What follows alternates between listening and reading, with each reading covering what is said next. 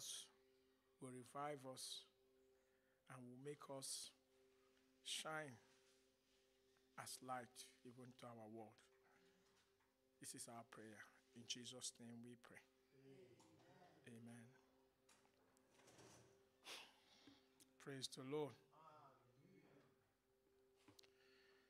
Yeah, thank God for His grace and mercy upon us. We are the past two Sundays, we started this series on spiritual power and gift for the body of Christ. Mommy has taken us through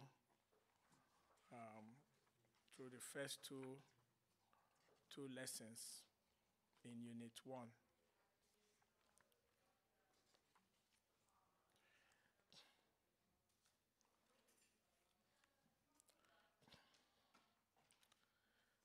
We have 3 units, as we see in the Sunday School manual. The first unit is God's Spirit and Power. Unit 2 is on God gives, talking about God gives gifts, give purposefully. And Unit 3 talks about God gives vocal gifts and even more. So we are still in Unit 1, talking about God's Spirit and Power. And we've taken the first 2 lessons on what the spiritual gifts are. We've also looked at the person of the Holy Spirit. The Holy Spirit as the Spirit of God. The Holy Spirit as the one who gives the power of God. As the power of God. When we talk about God's power in action on our world today, we're talking about the move of the Holy Spirit. So when we say the Holy Spirit, we're talking about the Holy Spirit is God in our world today, the one who is in operation.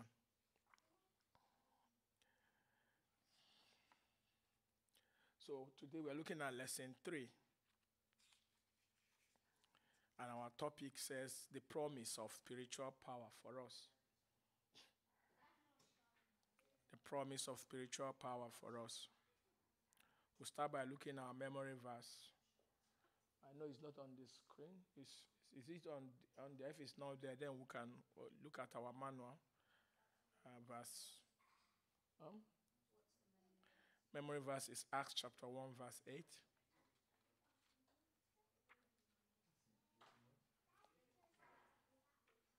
Okay, let's say it together. 1, 2, go. But you will receive power when the Holy Spirit comes on you, and you'll be my witnesses in Jerusalem and in all Judea and Samaria and to the ends of the earth. Amen. So this scripture, it starts from where Jesus was talking to his disciples that they should tarry until they be filled with the Holy Spirit.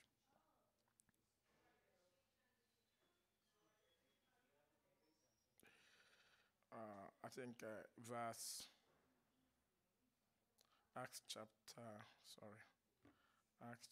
1. I read from verse 4.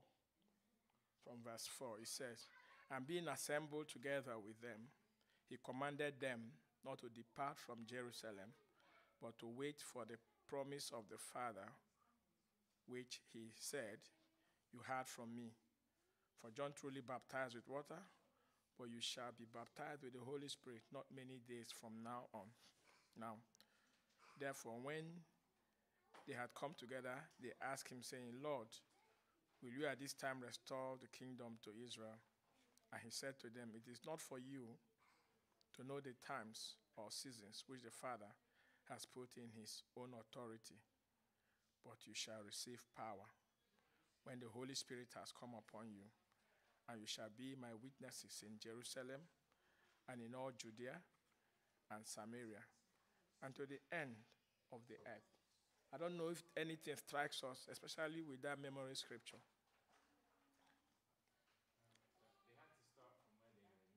They had to start from where they were living. They had to start from where they were living, yes. Just to be witnesses, I guess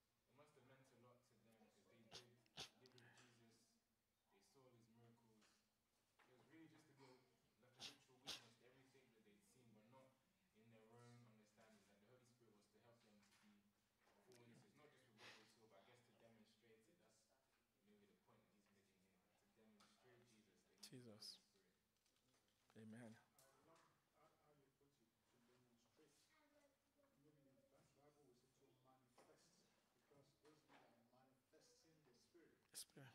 power of it. And what actually caught my attention is you will receive power. You will receive the ability, the dunamis.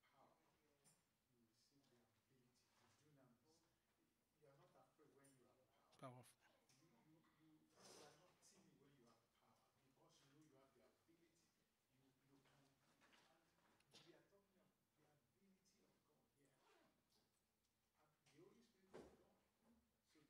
is God. So the ability of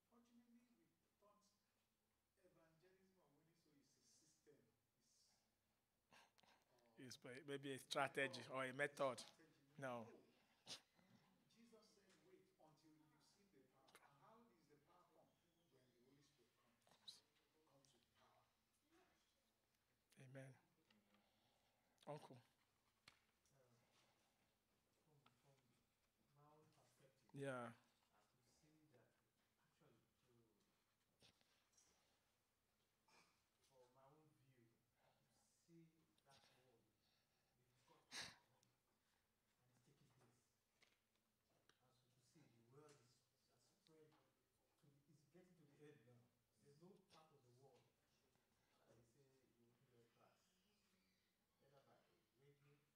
There's no part of the world that they say you will hear class, whether by radio, whether on TV, internet. And truly that word is going. As you want to get to the end of the world. It's not just word, it's power. Amen. I appreciate all the views. Yeah. Meditating on something like this during the week. In fact, there's a WhatsApp. Somebody was asking me a question,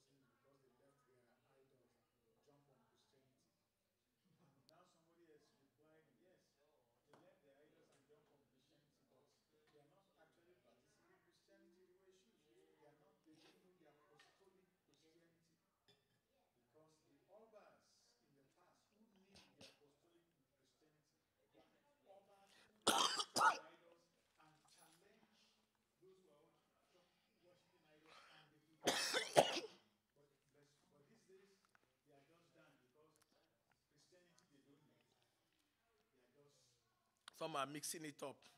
in fact that's what he said. You come to church on Sunday, you go to Ifa on weekdays. It doesn't work. And that's what Jesus is telling us here. You need power. And if you don't have the Holy Spirit and power, when the idol people confront you, you know that it's either you join them or you run to get the power that Jesus offers. Amen. Yeah, welcome, Auntie Zainab. Yeah. Today we are looking at the topic, the promise of the Holy Spirit for us believers. The promise of, here I said the promise of spiritual power for us, Christians. So, is one thing.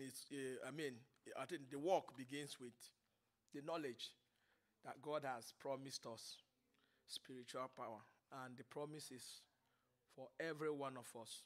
Yeah, and knowing it is very important, and then asking for it, pursuing it is another thing. But we're looking at the promise of spiritual power, and one of the things that have been highlighted by everyone from the memory scripture we look at in Acts chapter 1 verse 8 is the importance of us having the power of God. Yeah, it's not evangelism. We want to witness or really be the hand of God or change the world we are living in. It's a dark world. Yes, there are different powers, evil powers in operation. And as God's children, we cannot afford to be weak. Yeah, we cannot afford to be weak. We must be strong. We must be strong. But that promise is for everybody. But there is also something to do. And that's one of the things. I think during the week I was looking at some of our devotional thoughts. And one of the devotional thoughts that I looked at, which I also read to my children this morning. Yeah, is in Isaiah chapter 40. So if you look at Isaiah chapter 40, verse 29 to 31, let's read them and see what the Bible says.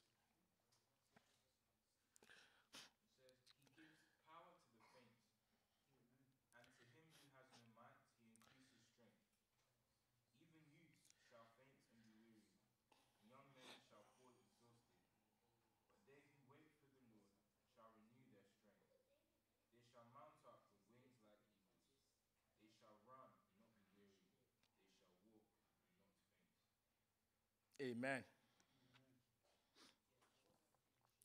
Yeah, one of the things I was reflecting on, even when I was reading this, is when I was reading this devotional thought, was mostly on some of the challenges we have in our world, and which we Christians are also seem to be victim of. Yes, issues like mental health and all of that. Yeah. In fact, that was one of the things that came to me. Because at some point in my life, I actually experienced mental health challenge. And one of the things that came to mind was that as a Christian, we are not supposed to, it's not that we are not supposed to be victims in life. Yeah. We go through because we are humans. Yes, we are human.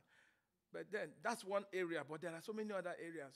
Area of mental health or that challenge, the trouble that goes with it. Not being able to carry it is also a sign of weakness.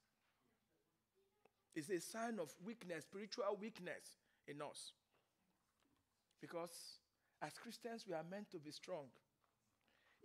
One of the things that sometimes I look at myself and I consider myself that I seem to be weak right now. But I think about back in the days when I was a young Christian, when I gave time to prayer, and some of the things I used to do, wake up early, and also look at some of my friends then who, it was like a constant practice. That morning, early morning, they wake up, they pray, and sometimes these days I find myself, I'm struggling to do that.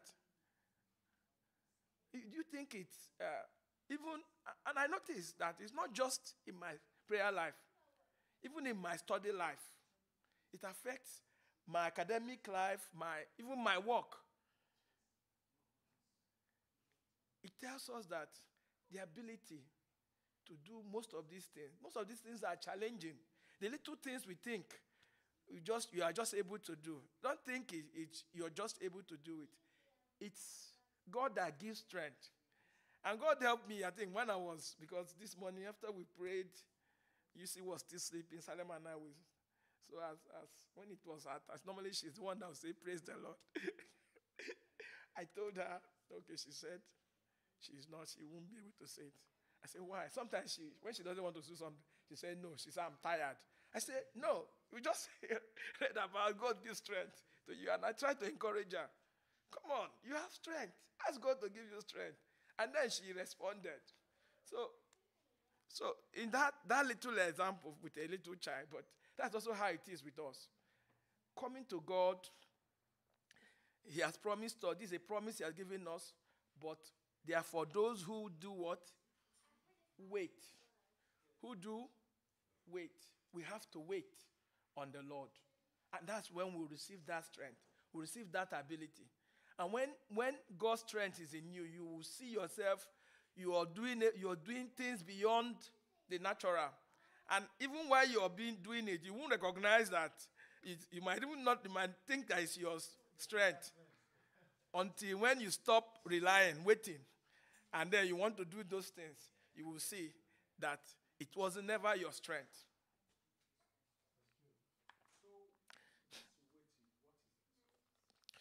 Okay. I think we can answer what is waiting. It's a good question. Let's break it down more. So what do we mean to wait on the Lord? What do we do when we are waiting? Do we just wake up in the morning And do what? And meditate or what? Or we just sit in one place? I think the weight also boils down to faith. Is what? It boils down to faith. Yeah. For you to wait, you must have that faith. But he didn't say have faith. He said wait. Yeah, that's what I'm saying. When you say wait, For you to wait, that's another point. For you to wait, you must have faith. because You must have believed. You must have believed. Exactly. You must have believed. because if you don't have that faith and belief, Yeah. you go away, you can't wait again. Sir. You say, look, I can't. This God said, I'm tired. So there's also a problem if we are not waiting. It could mean that we don't have faith anymore. That's another point. We must wait. We wait. When we wait, what do? I believe we all know this. Yeah, is what? Okay.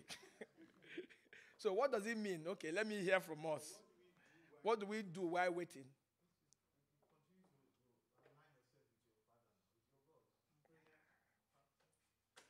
In prayer, speak to Him, praise Him, align Him with We could actually see the example in the Bible when it says wait. Jesus told the disciples to wait. So what were they doing? Waiting. With the- It will just help us. Because if somebody is successful and you follow what he has done, you know you will be successful. I was reading somebody about a prophet who had a big issue, challenge in his life. He fasted for 40 days, and a friend saw him. He said, "Man, you are so lean." He said, "I'm not lean, I'm fasting." So he looked sorrowful. He said, "Okay, let me take you a senior." And he took him to one of our fathers in the Lord in the CAC. The man is gone to be with the Lord now. We call him Baba Vagari. And when he got to the man, he's a big, global, recognized prophet of God. It's just, the man is blind. Prophet Obara was blind. And when he got to him and explained the big challenge he had, he said, "Child, he said the man for 2 minutes did not answer him. He said, "Hey." And then when he now opened his mouth, he said, "No, I'll do this like this." And the man stood up, got to the door, and came back.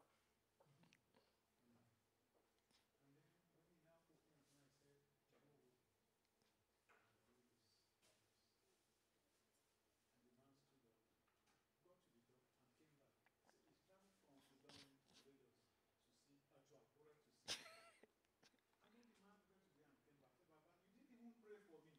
When I get home, my wife will even ask you, you travel from Ilorin to Akure." The man did not even pray for you. Okay. And he knelt down. The man, and then he said, "Baba just said, is it concerning this same problem that you told me? Go." What I said. So he left. He said, as he got home, the wife asked him, said, "Baba just said, let me do this and this." He did it within a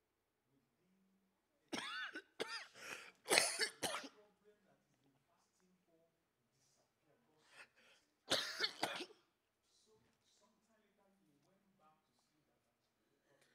So sometime later he went back to see the prophet. He said, "Thank you. I got home, I did what you said. And God is holy." He said, "Why did I tell you to do that? Because I faced that same problem in 1959." Because you see, that's why mentorship or discipleship is so crucial. A lot of times you bang your head against me and you go to somebody else and I just say, "Go and do this, fast for this, do this." Because he has passed through it. So if you do it, you will not be beating the bush. And a lot of times the Bible has teachers like that for us. I can give you another example.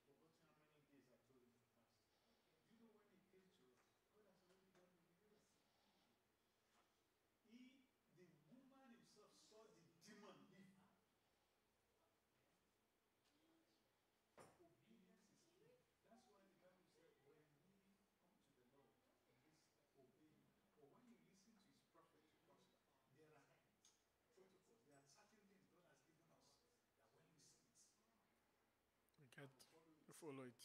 The life becomes easy. Oh, so this is how it works. It works. Amen. So back to the question. I think Pastor said, "Where do we wait?" Let's just read Acts chapter 2. I think verse 1. What were they doing? The Bible said, when the day of Pentecost has fully come, they were all with one accord in one place. I mean, this is a very short description, but we can interpret what they were gathered doing. What were they doing? What do we think they were doing? They were in one place, which means they were fellowshipping and they were praying together consistently. But one thing is lacking here. You were not told they were fasting. Yeah, it didn't say they were cycling. They were fasting. Sometimes you put some things that are not. It didn't say that. When God do something, but what is what were they doing? 120 people are together in one house, in one place. Was that convenient for them? They were not citizens. They were not living in the same city. Jesus told them to stay in one place. What did he say then?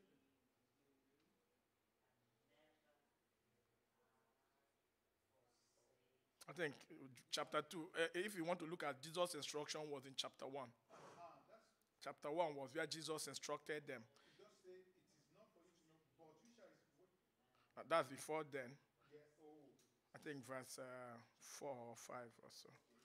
But Jesus just said them to wait until they, and they, oh, then they, oh, okay, for John, but in a few days you will be baptized. So do not leave here.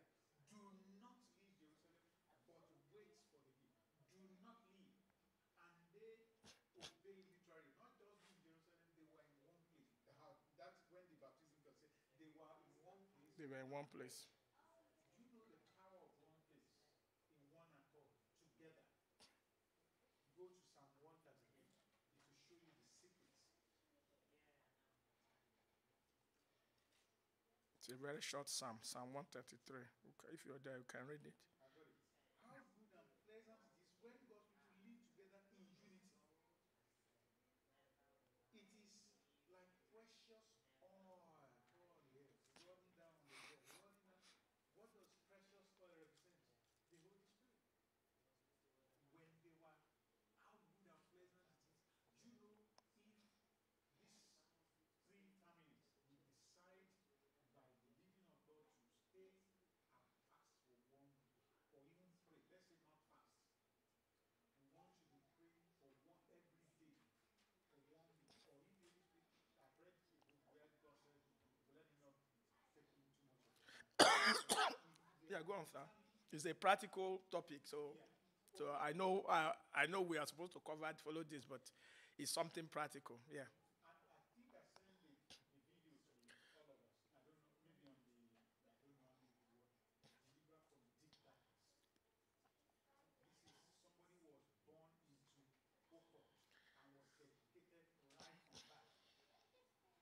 But God delivered him, and he was talking of the experience of a church praying together. They made a covenant to pray together for 90 days.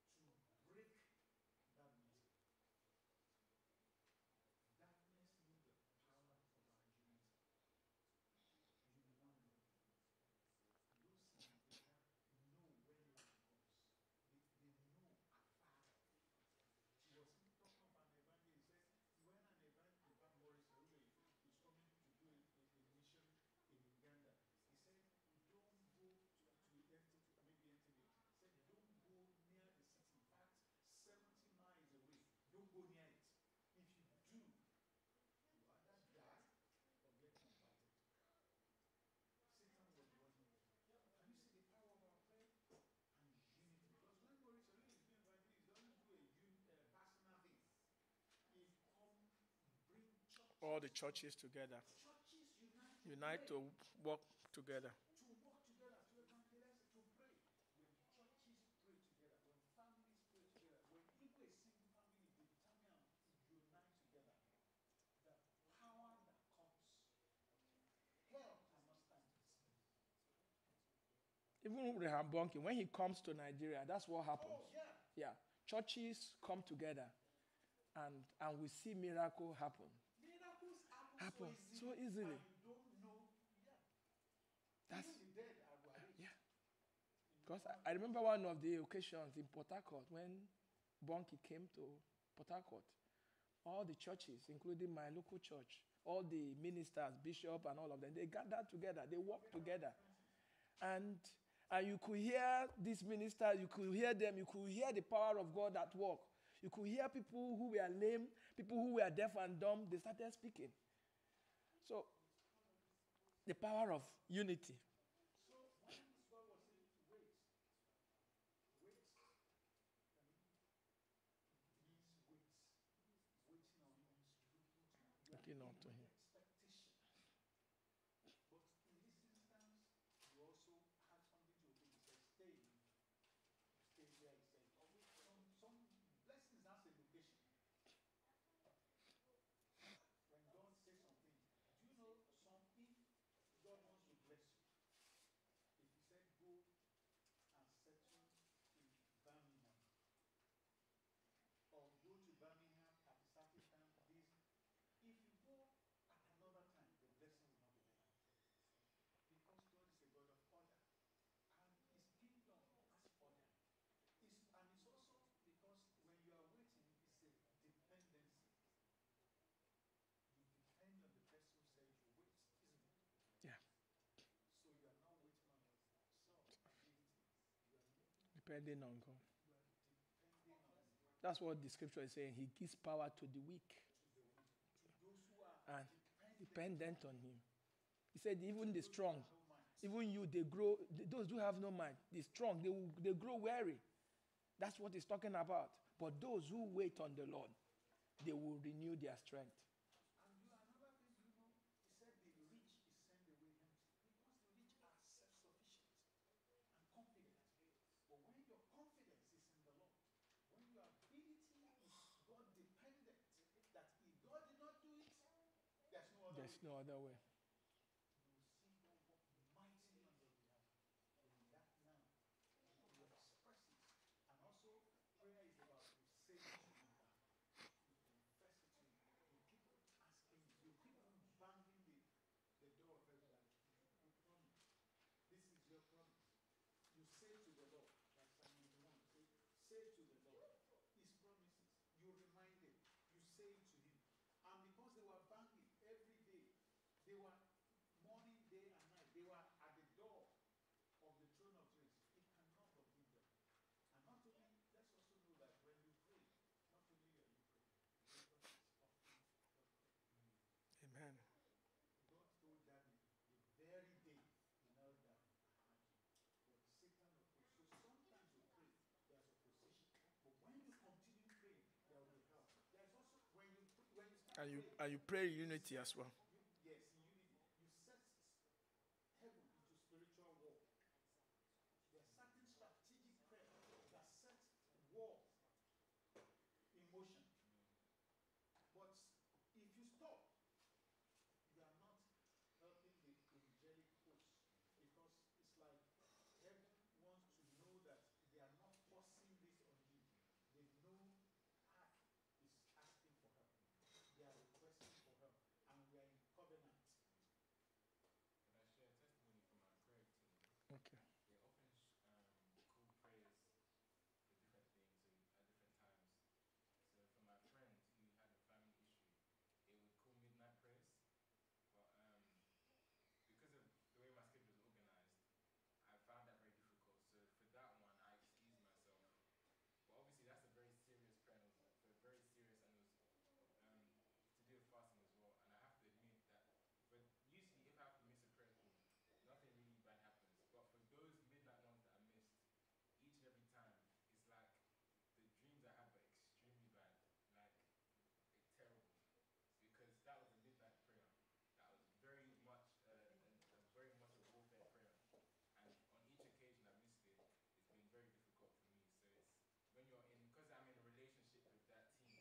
him. Yeah. You have to be aware that it's grace Yeah. and the just Working are together. We need to be aware that we are in a war zone. The war zone is very, very real. It's very risky. Very real. So sometimes we just think of doing some things we do religiously, not knowing that we're in a war zone. And the impact will show, manifest physically. Because once something is done in the spiritual, it will manifest in the physical. So let's be aware that we are not coming here to play religion. Unfortunately, we got used to it that we are in a religion. That's why we feel at home doing it. And that's why we are now enjoying the power, because we don't have it. When we are in serious spiritual warfare, a slip can mean death, can mean somebody's destiny is derailed. If God opens your eyes when God is calling you to some things to do, when you take it seriously, you know lives are at stake. Rather, in my experience, when God woke me up to pray for somebody, as my managing director,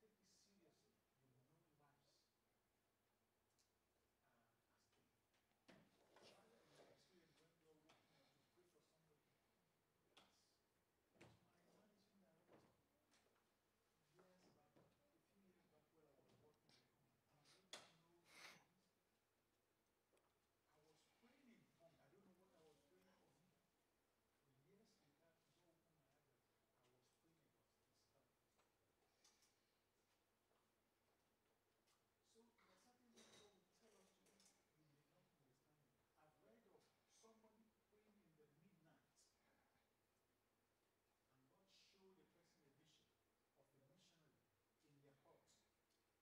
was praying for him. But years later, God opened my eyes that I was praying about his health. So there are certain things God will tell us to do. We may not understand it. I've read of somebody praying in the midnight, and God showed the person a vision of a missionary in their heart. I think it's like the natives were around, some people wanted to face an attack or something that would have been dead if they, but as this person was praying, God defeated it. Years later, they met in a church. The missionary was talking about the miracle of God. And the woman who was praying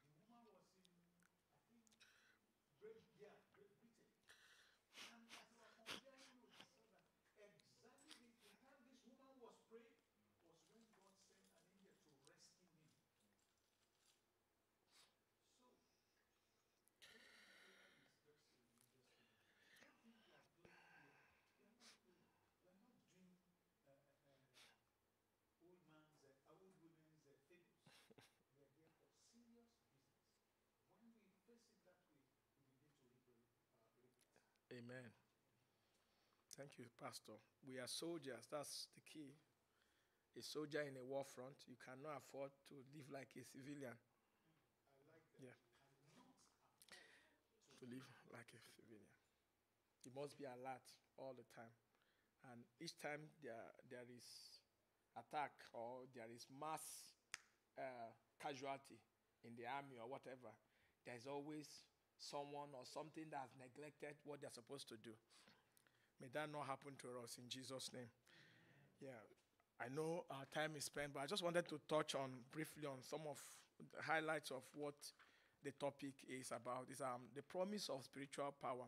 We've already talked about waiting on the Lord. That's important. But one other message that we need to learn is also captured in when we look at the promise of the Holy Spirit in the Old Testament. Let's have a look at Joel chapter 2. We'll look at verse 28 to 29. Please, if you're there, just read for us.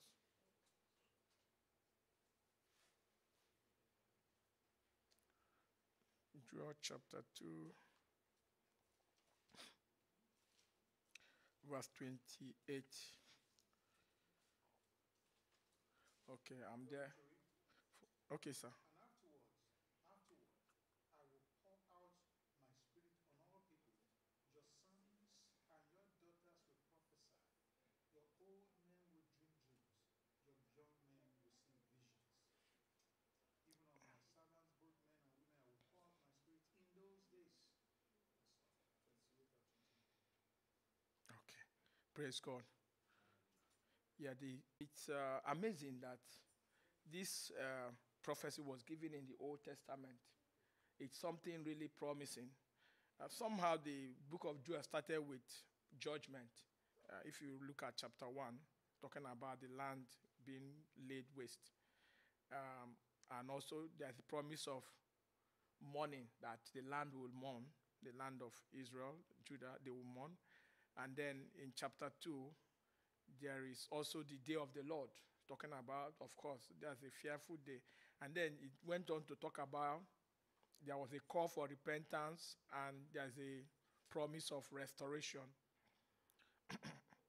So, and particularly in this verse, say God's Spirit will be poured out. What does it say here? It said it will come to pass in that day. The time that is being referred to here is not the time of the Old Testament. But let's see what he said. He said he will pour out, I said, I'll pour out my spirit on all flesh. Your sons and your daughters shall prophesy. Talks about your sons and daughters. What will they do? They will prophesy. Your old men, they will dream dreams. Your young men shall see vision. And even extend that beyond your sons and daughters, the old men and the young men. It went on to even talk about the men servant and the maid servant. Talking about that, he said, and also men servant and maid servant, I will pour out my spirit on those days. So God is promising here that there will be a time when he pour out his spirit on all flesh. But during the Old Testament, during the time when of the ecclesiastical or Levitical priesthood, during the time of Moses, the Spirit of God was what? Was not poured out on all. That's unique to say that it was referring to a time that was to come. Praise God. In the Old Testament, the Spirit of God was poured on certain individuals. So it wasn't on everyone. It was on certain individuals for a particular purpose. And we even see that even in I think in Numbers chapter 11, you see talking about, let's just touch there. Let me see a few verses from Numbers chapter 11.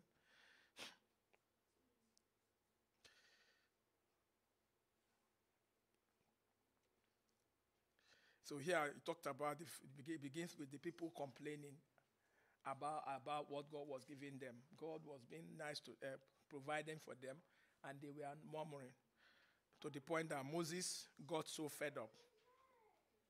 And the Bible said in verse 16, so the Lord said to Moses, gather to me 70 men of the elders of whom you know to be the elders of the people and officers.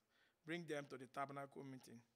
Verse 17 says, then I will come down and talk with you there. I will take of the spirit that is on you and will put the same on them, and they shall bear the burden of the people with you. Praise God. Yes. It's kind of interesting that God didn't want to give more of his spirit to the other guys. So he said the one that I gave to Moses, you have to share it. He has to share it. So Moses had the spirit of God, and that's what God used him. But the spirit of God was not on the rest of the people.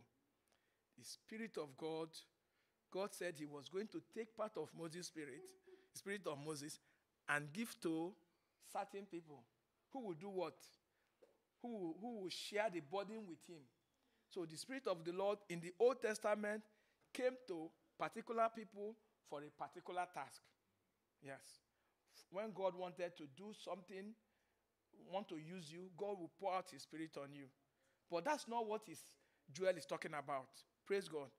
Joel is talking about a different time when the Spirit of God will be poured out on all flesh, on your sons and daughters, on your young men and women, even on your men servant and maid servant. There is no restriction. And you see so many examples. Time will not permit us to go through all of them.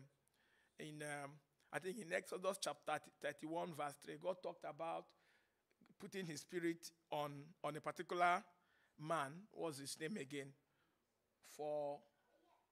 Let me just read that. Exodus chapter 31 verse 3. said to design artistic work, to work in gold, in silver, and in cotton. Okay, verse 3 says, and I have filled him. He's talking about a man named Bezalel. Okay, Bezalel. That's the name of the man. He said, verse 3 says, I have filled him with the Spirit of God in wisdom, in understanding, in knowledge, and in all manner of workmanship to design artistic work. So, for the artistic work, the furniture work, God had to put his Spirit on a particular individual to do that work of carving in the house of the Lord among the people. So there was the Spirit of God given, even when we look at in Judges, talking about Judges chapter 3 verse 10, Othniel. So these are some examples. Chapter 3 verse 10, the Bible talks about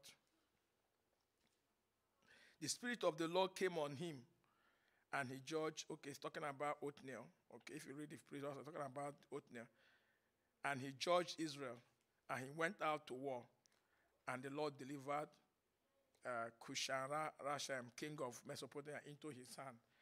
So most of the judges, not just the Othniel, Samson, all the people that God used in the old, God sent his Spirit on them to do the task, to carry out the assignment he needed. But God was talking here about a time when he will pour out his Spirit on all flesh. On all flesh. And that is what was fulfilled in the book of Acts, chapter 2, when God poured out his Spirit on the disciples. That's talking about the first part of our study, which talk about the promise of the Holy Spirit in the Old Testament. And then in the New Testament was also the promise we've already read in the book of Acts, our memory verse, chapter 1, verse 8, when the Lord promised his Holy Spirit. Then in Luke chapter 24, verse 48 to 49, let's just touch on that. Luke 24.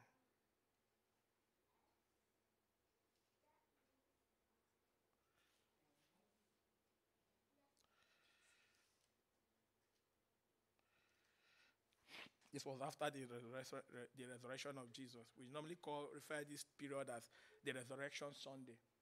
So what happened here in verse 48? Let's see what happened. This was after Jesus resurrected. You are witnesses of these things. 49. Behold, I send the promise of my Father upon you, but tarry in the city of Jerusalem until you are endued with power from on high. Okay, we can even read before that from verse 44. So then he said to them, these are the words which are spoken to you while I was with you, that all things must be fulfilled which are written in the law of Moses and the prophet. And he opened their understanding that they might comprehend the scriptures. Then he said to them, thus it is written it is written, and thus it was necessary for the Christ to suffer and to rise from the dead the third day, and that repentance and remission of sins should be preached in his name to all nations, beginning at Jerusalem. You are witnesses to these things. Behold, I send the promise of my Father upon you, but tarry here in Jerusalem until you are endued from on high. I think we've already talked about this. We should wait. This was the commandment he gave to the disciples, to tarry. To tarry some things, because I was trying to listen to Derek Prince on where he was trying to distinguish some of the beliefs of some of our churches, which he said they were partly wrong. He talked about some beliefs that when we become born again, we are filled with the Holy Spirit. We don't need to pray for the Holy Spirit again. Why some, the Pentecostals, he talked about Pentecostals believe in the Holy Spirit power as more of when the Holy Ghost, when you are baptized, Pentecostal power. But he tried to distinguish that as at birth, when we become born again, I think I was trying to look for a place where he actually where did Jesus actually breathed on them? I'm looking for that scripture. Gospel of John, And in John also, the resurrection, after the resurrection, yeah, breathe on them. when Jesus breathed on them to receive the Holy Spirit. John chapter 20, verse 22. Okay. Thank you. And with that he breathed.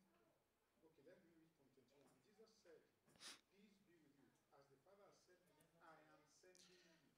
And with that he breathed on them and said, "Receive the Holy Spirit."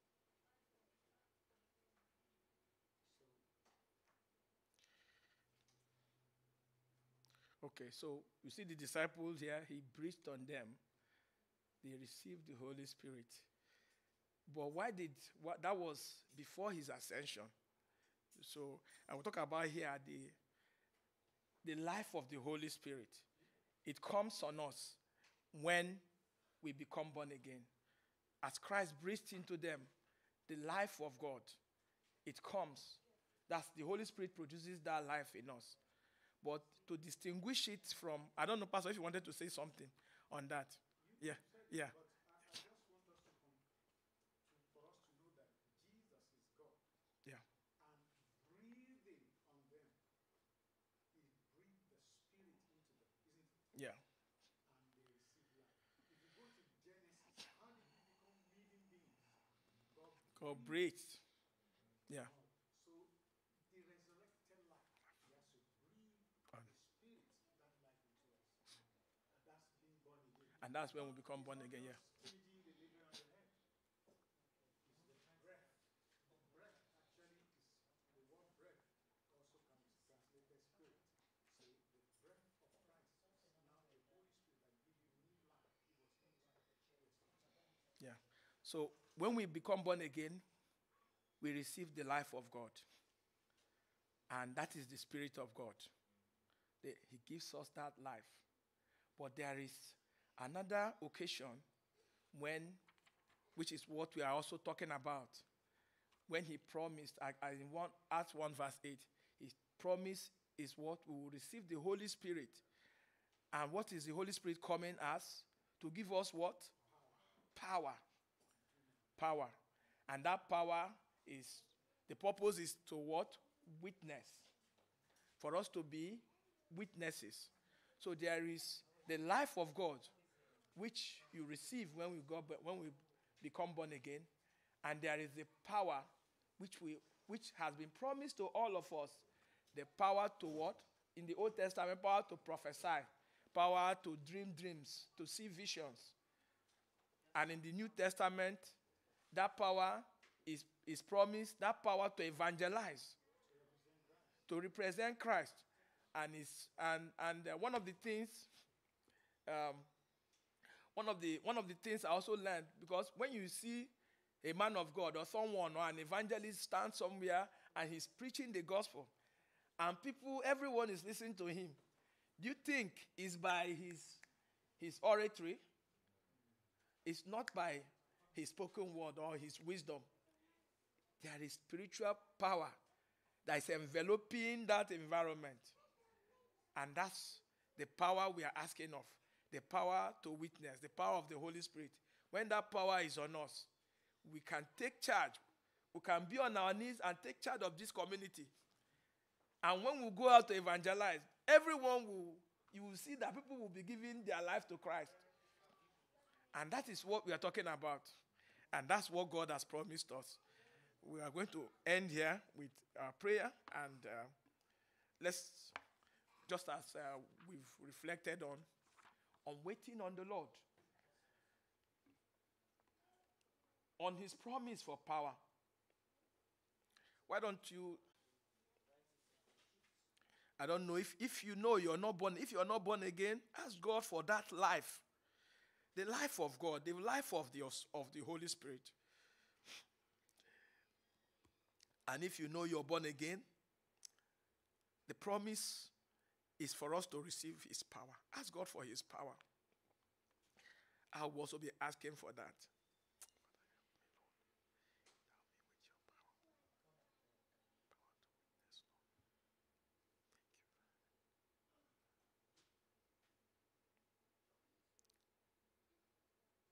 the Lord hear our prayers.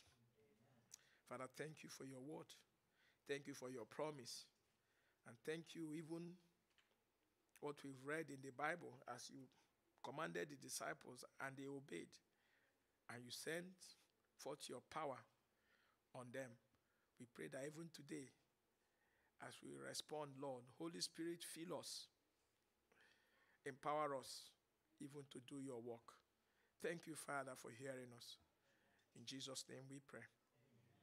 Amen.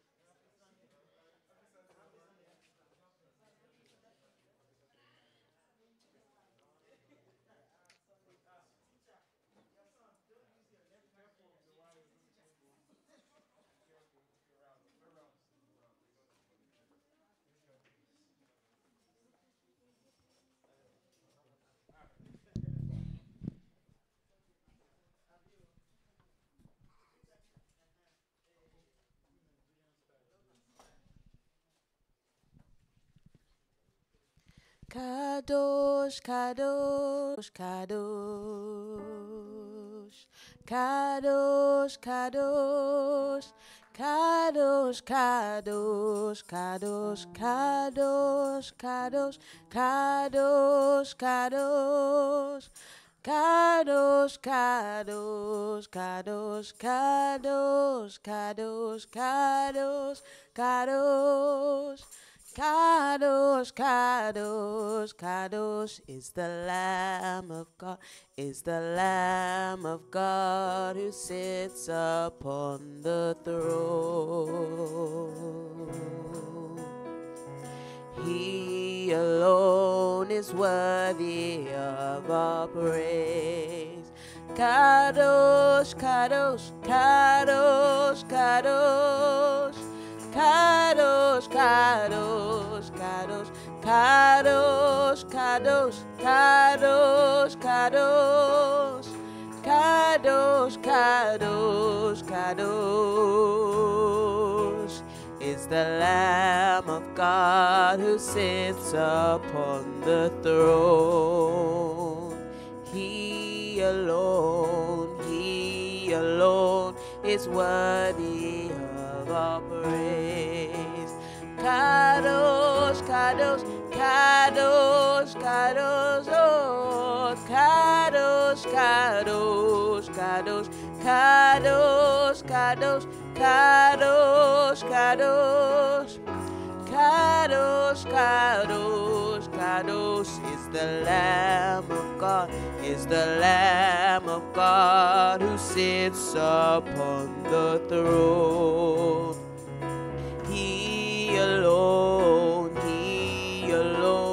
is worthy of our praise. Eh, ah, eh, eh, ah, eh, ah, eh, ah, eh, ah, eh, ah, eh, eh, ah, eh, ah, eh, is the Lamb of God, is the Lamb of God who sits upon the throne.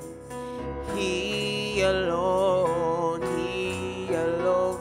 is worthy of all praise.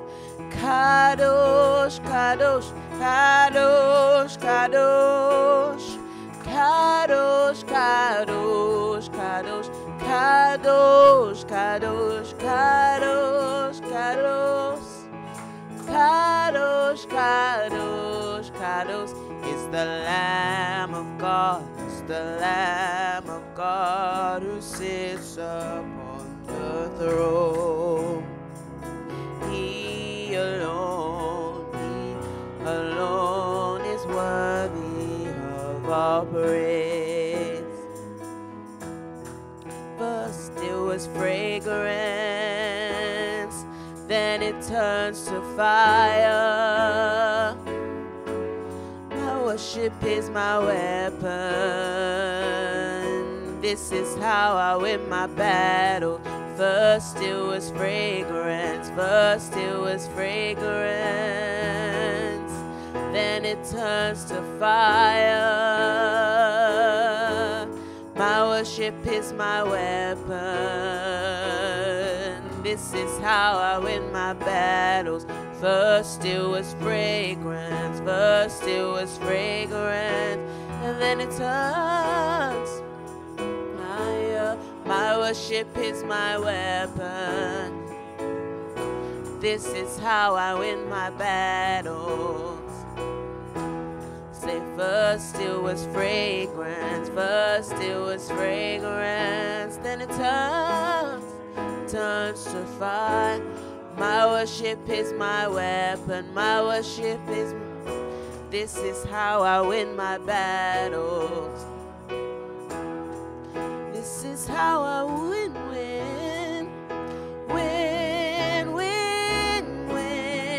This is how I win. The smoke of my worship, the smoke of my worship release upon the earth. This is how I win. Yeah, this is how I win. The smoke of my worship, the smoke of my worship release upon the earth. This is how I win. This is how I win. This is how I win. The smoke of my worship, the smoke of my worship release upon the earth. This is how we win. This is how we win. This is how we win.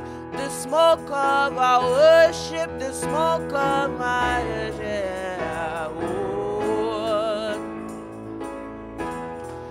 This is how I win. Yeah. This is how I win. The smoke of my worship.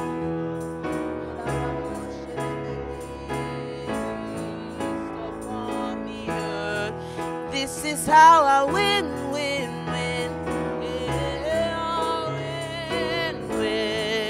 This is how I win. The smoke of my worship, the smoke of my worship. Oh, lift it up, lift it up.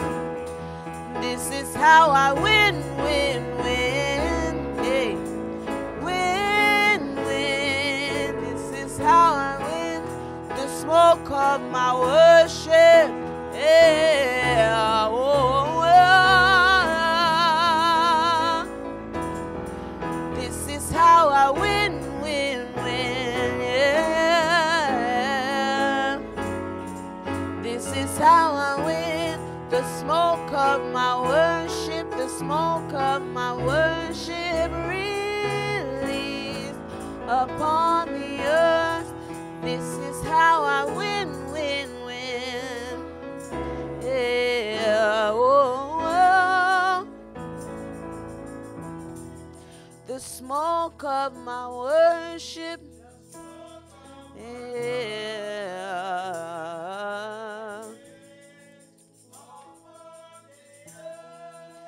This is how I win.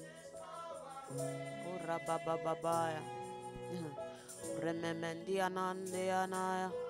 Shundori bandiere mende anaya. The smoke of my worship released upon the earth. This is how I win. This is how I win.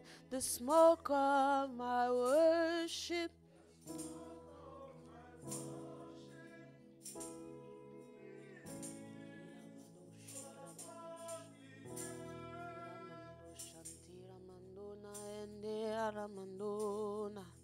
Shindara babalu shotora mandia na.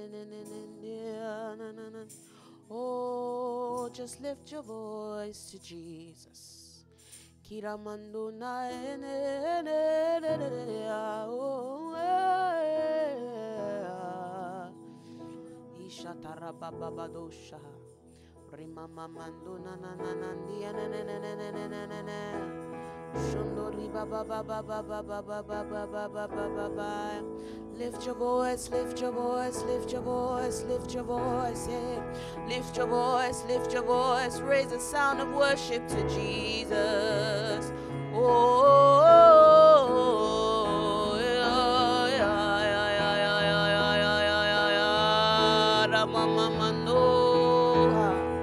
Lord, we worship you. Lord, we bless you. Lord, we praise your holy name.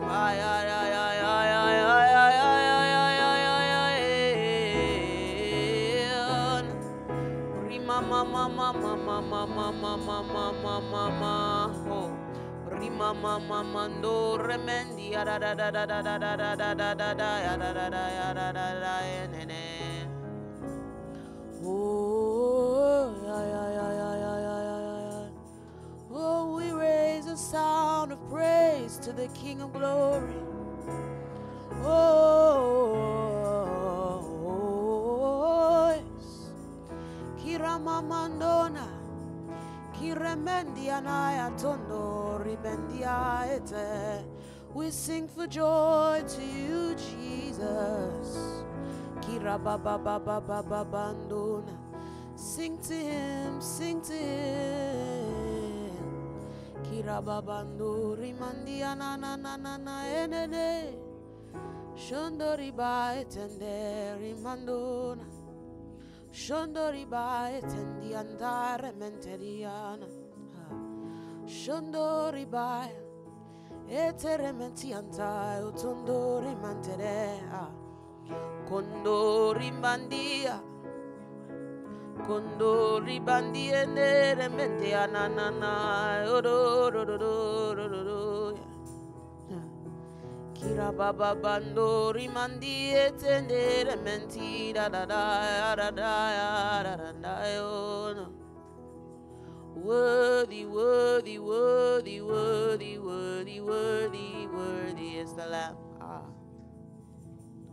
Holy, holy, holy, holy, holy, holy is the Lord. Rimandona, hey.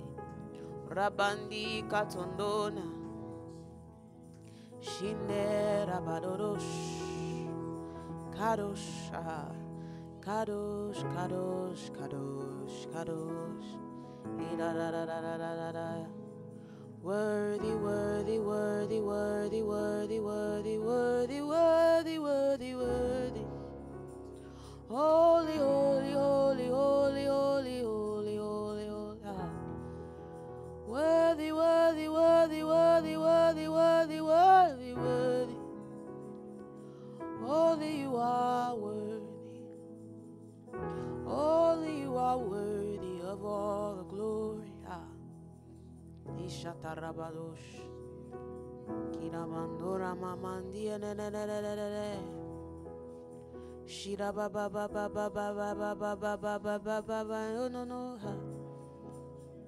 Ishataramando Isharabadosh Toremendeneana Kirabadosh Ramondeane. Oh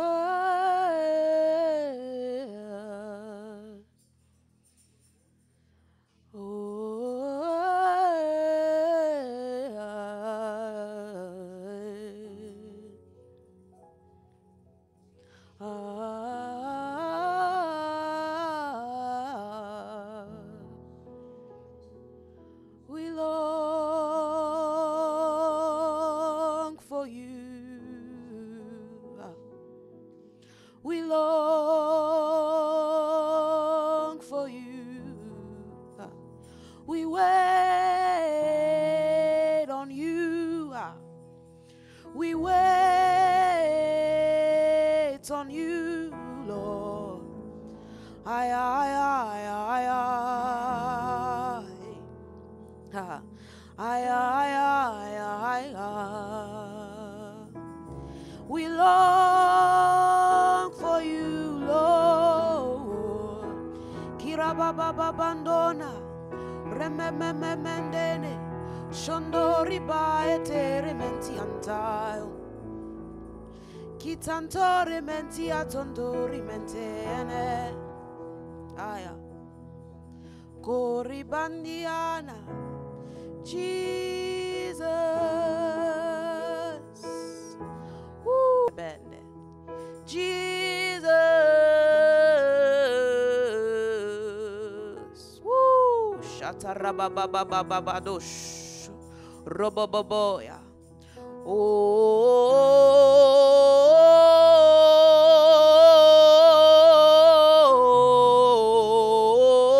Oh, hey.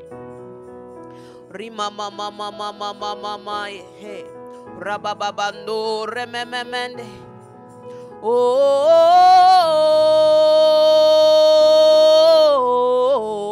ay, ay, ay, ay, ay, ay.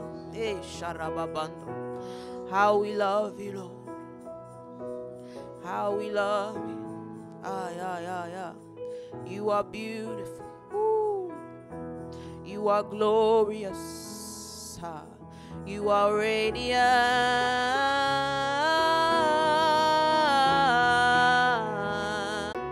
Ay, ay, ay, ay, ay. You are worthy of all praise. Ah. Worthy of our adoration.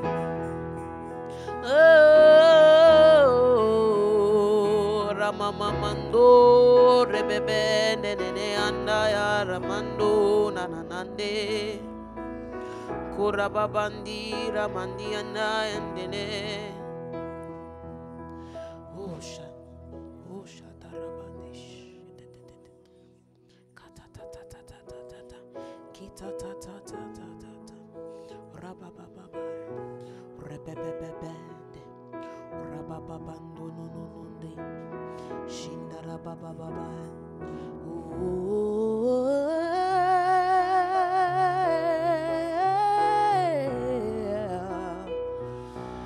Pour it out, pour it out. Yeah. Praise, praise like oil. To you I pour it out. Ha. To you I pour it out. I pour it out to you. Praise like oil. Ha. To you I pour it out. To you I pour it out. I pour it out to you. Praise like oil. To you I pour it out. Pour. To you I pour it out. I pour it out to you. Praise like oil. To you I pour it out. Karabadosh. To you I pour it out. I pour it out to you. Praise like oil. To you I pour it out. To you I pour it out.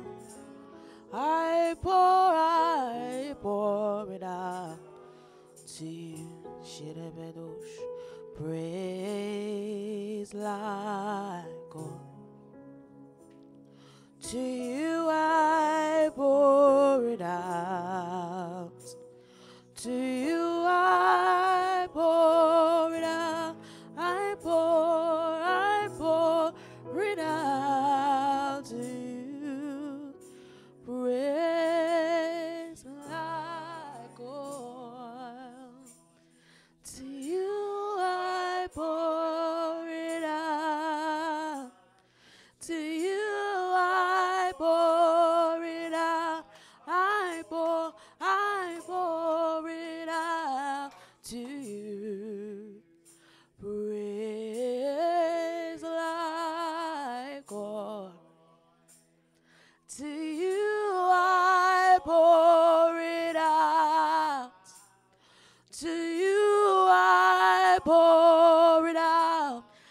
pour it out to you. Praise like oil. Jesus, to you I pour it out. To you I pour it out. I pour it out. Yeah.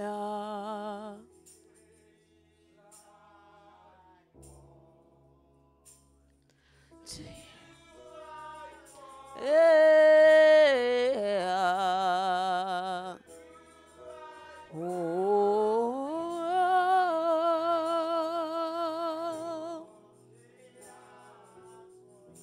Praise like oil. To you I pour. To you I pour.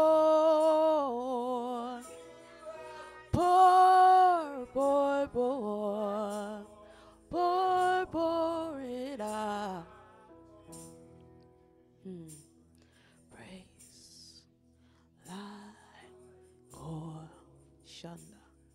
To you, Asherepede. Shondo Ramandiane. Shandi Atondona. I pour it out.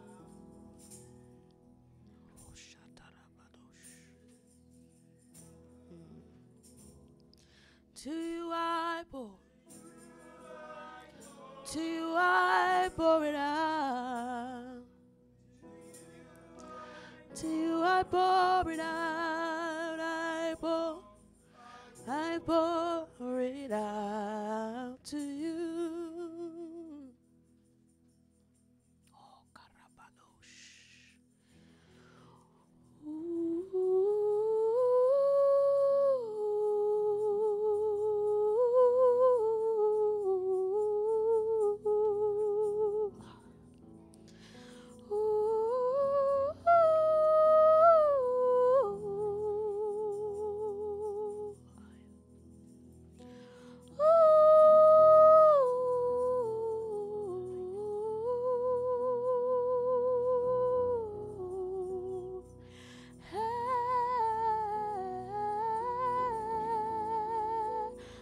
I pour it out to you. We bow down and worship Yahweh.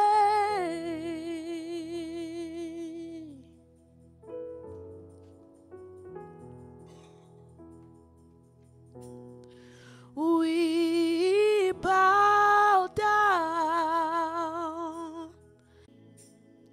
Yahweh.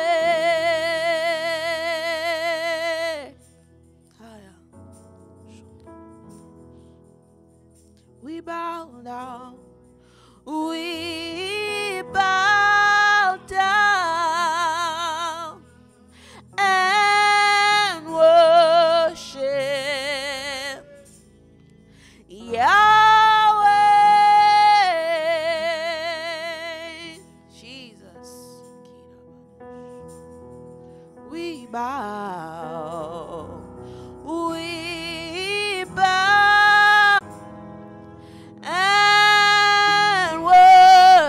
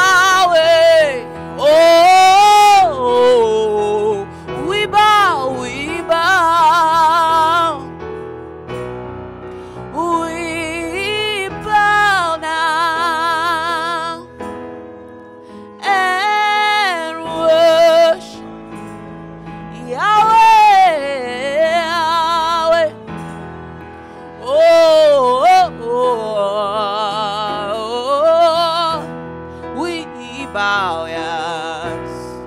We bow down and worship Yahweh. We bow, we bow, we bow, we bow down. We bow down and worship Yahweh. Shandori bebebe. We bow down. We bow down. Yeah. And worship Yahweh. Yahweh. Yahweh. Yahweh.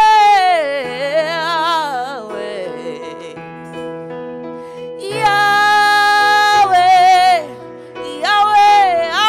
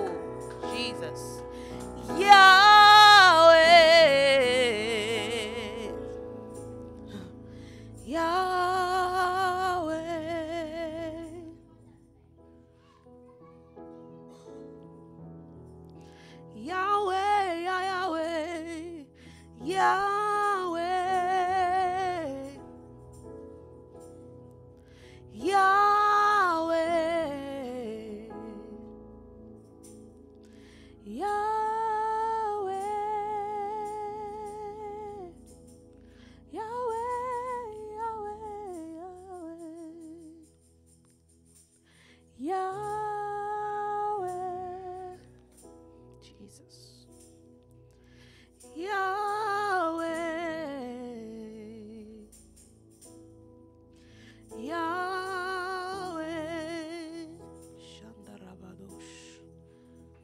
Yahweh, Yahweh, yes. Yahweh. Yahweh. Yahweh.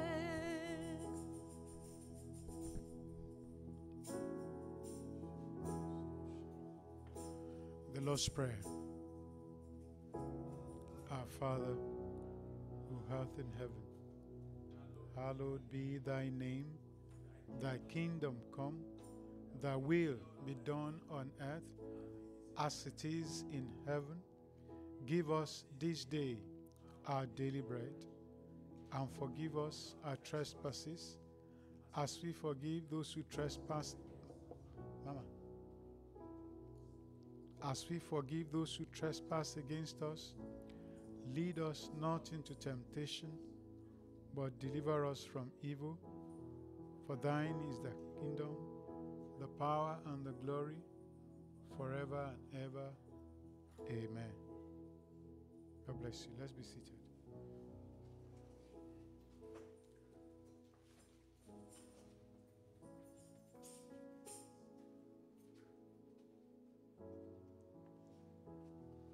Praise the Lord.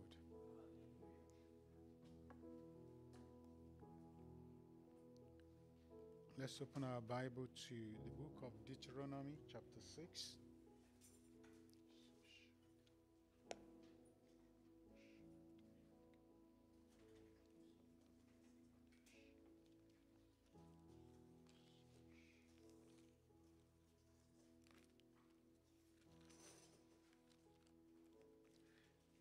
Say to yourself, I will not miss the blessing the Lord had for me today.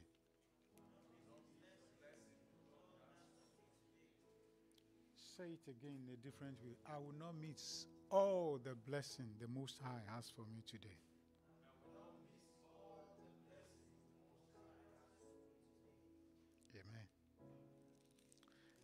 want us to stand up to read it together. If it's on the screen, we read on the screen. If it's not on the screen, we read after me. Okay, it's on the screen. Thank you, our operator. Can we glory go to the Father, and to the Son, and to the Holy Spirit, as it was in the beginning, is now, and ever shall be, world without end. Amen. Want to go. Now, this is the commandment, and these are the statutes and judgments which the Lord your God has commanded to teach you, that you may observe them in the land which you are crossing over to possess, that you may fear the Lord your God, to keep all his statutes and his commandments, which I command you, and your son and your grandson, all the days of your life, and that your days may be prolonged. Therefore, hear, O Israel, and be careful to observe it, that it may be well with you, and that you may multiply greatly, as the Lord God of your fathers has promised you, a land flowing with milk and honey. Hear, O Israel, the Lord our God, the Lord is one. You shall love the Lord your God with all your heart, with all your soul, and with all your strength. And these words which I command you today shall be in your. You shall teach them diligently to your children, and shall talk of them when you sit in your house, when you walk by the way, when you lie down, and when you rise up. You shall bind them as a sign on your hand, and they shall be as frontlets in your eyes. You shall write them on your doorposts of your house and on your gates. So it shall be when the Lord your God brings you to the land of which he swore to your fathers, to Abraham, Isaac, and Jacob, to give you large and beautiful cities, which you did not build. Houses full of all things which you did not fill. Vineyard wells which you did not dig. Vineyards and olive trees which you did not plant.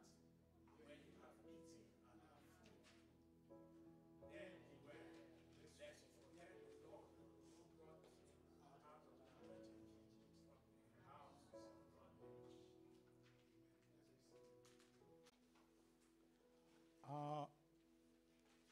Put the title of the sermon on there.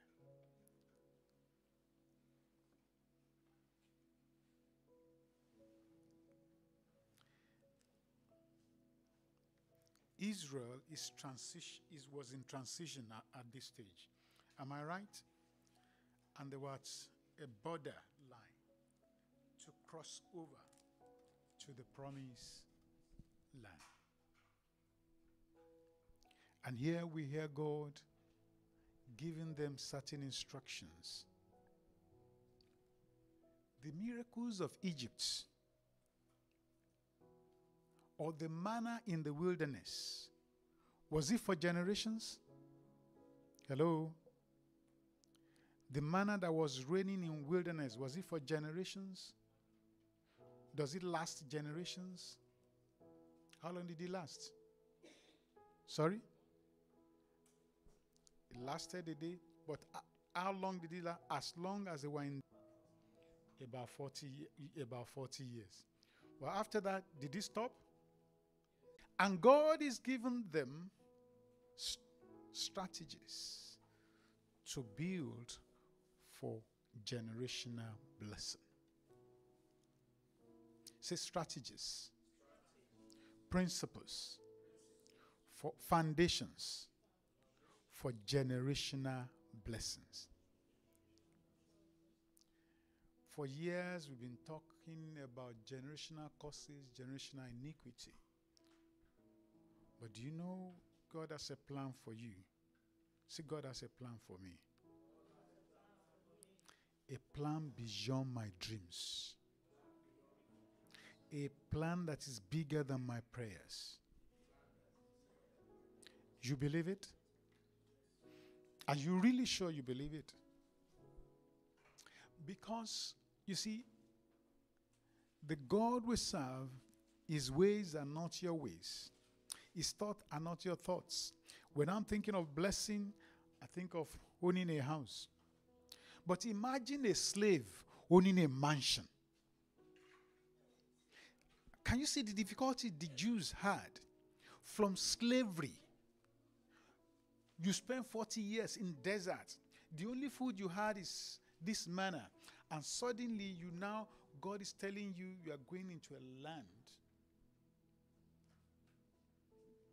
You are going into a land that you, this slave boy, you now be possessing a mansion. You, this slave girl, you own orchards that you did not plant. You own acres of land that you will not have to plant yourself, and they will be filled. Can you imagine the difficulty they will have? In Egypt, they have to slave to build mansion for Pharaoh. They have to cultivate lands. Their fathers' generations sweat to build houses, to build mansions for Egyptians, to cultivate their lands. Now God is saying, you don't have to work. When you get there, the house is already even filled with silver and gold. And are you going to believe what God is telling you today?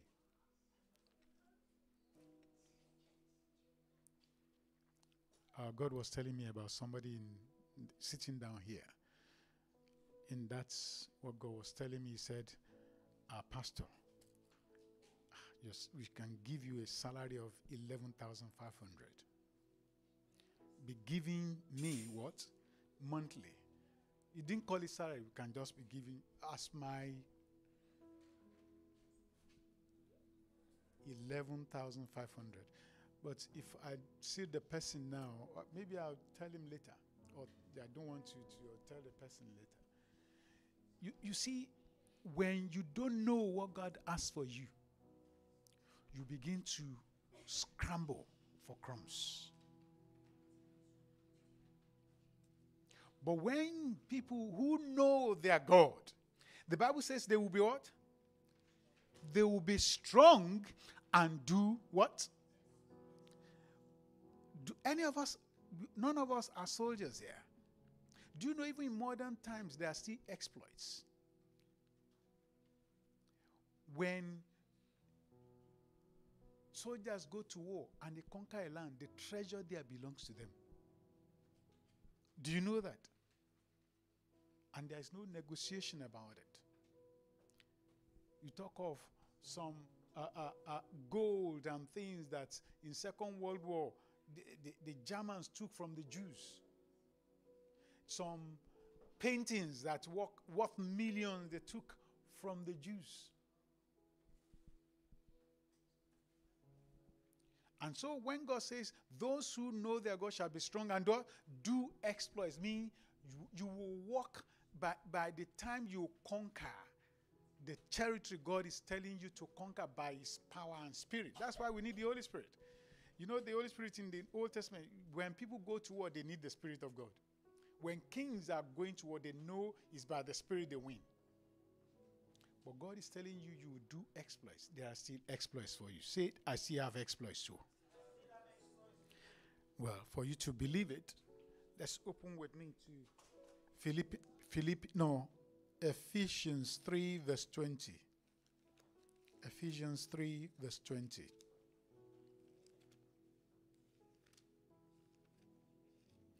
I hope we have time to pray today.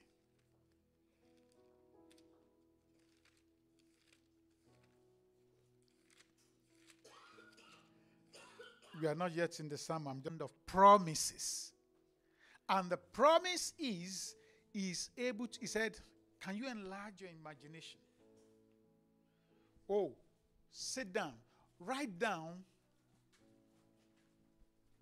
God is saying, I have a checkbook. And I want to make it open to you. Can you ask? How much? How much can you imagine? Oh, I want a life. How much? How much can you think? And he said, I'm going to top it beyond your dreams, beyond your imagination. can God lie? And Titus said we serve a God who cannot lie. I didn't hear amen. So God is sitting you down not to say daydreaming. Daydreaming is an exercise in fertility.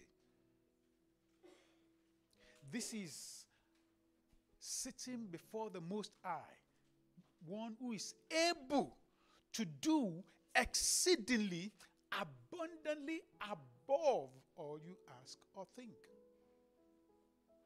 And he said, I want to do it for you. I was reading the Bible where Jesus said, ask and you shall receive. And the translator said, the word ask there is that keep asking. He said, and I will give you. If they don't exist, I will create it for you. That's exactly what the word is saying to us. If they don't exist, what will he do? He will create it. And now that we have this promise from the one who is able to do it, why would you not ask? How do you maintain this relationship? How do you maintain a pathway that can open the door to receive this abundance? Let's go back to that Deuteronomy and quickly would just look at the key words so that we will not miss it. And we see the love of God here. He doesn't want to miss it, nor your children, nor your grandchildren. Sometimes blessings you have, when the owner dies, the wealth perish with them. But God is saying the wealth I want to give you, there is a way for you to maintain it.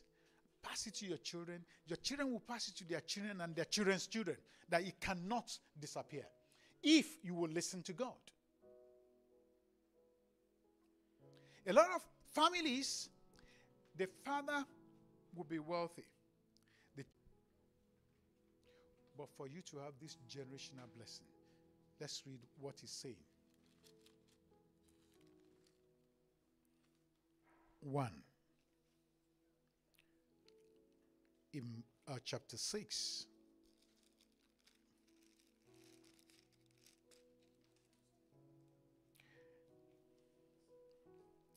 I'm reading from verse 1. It said, these are the commands, decrees, and laws the Lord your God directed me to teach you to observe in the land that you're crossing into the Jordan to possess, so that your children and their children after them may fear the Lord your God as long as you live, by keeping all his decrees and commands that I give you, and so that you may enjoy long life.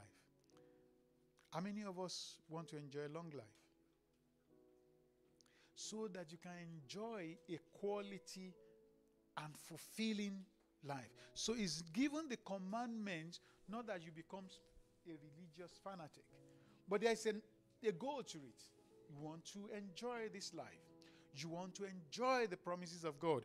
You want to see it in the life of your children and your children's children. He said, observe these things.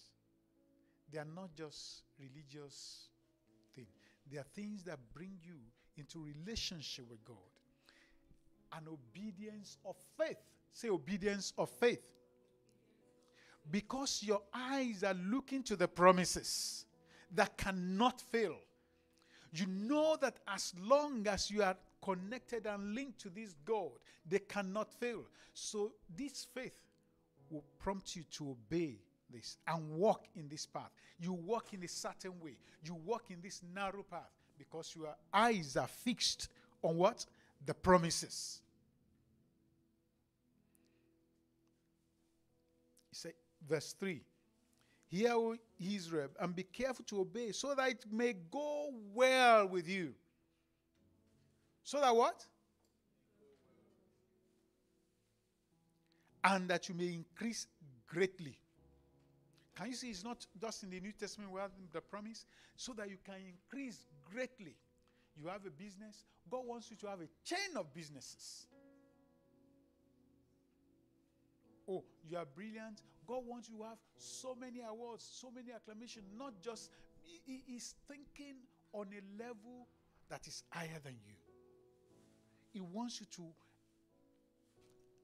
prosper so greatly, increase greatly. Now, let's go to verse 5. Love the Lord your God with all your heart, with all your strength, with all your soul. The key to these commandments, the focus, the end point is what? Loving God. Loving God passionately. This purpose of coming to church is not just for us to enjoy ourselves. God wants to enjoy Him and enjoy His family. Enjoy fellowship with God. Enjoy living and serving God. Don't let your service of God be a duty. Are we hearing me? It's not a duty. It's a love relationship. If it's not a love relationship, you are wasting your time. I'm wasting my time. But it's not a relationship that we do it by human knowledge. That's why Jesus said, unless a man is born of the Spirit, you cannot enter into this relationship. Looking at your watch, I hope Pastor will finish and you're already thinking of the dinner at home or something. Please hurry up. It's almost to 12. Can he hurry up, please? Because the life of God is not there.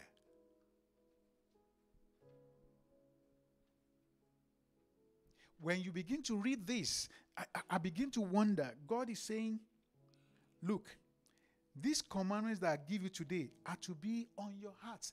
These instructions I'm giving to you today, they are to be where? In your heart. Hide it.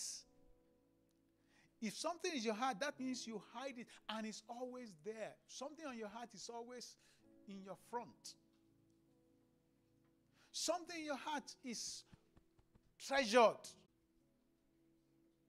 My son, pay attention to what I say. Turn your ear to my words. That's the wisest man that is telling you and me. My son, say to somebody by your side. Don't say my son to a lady.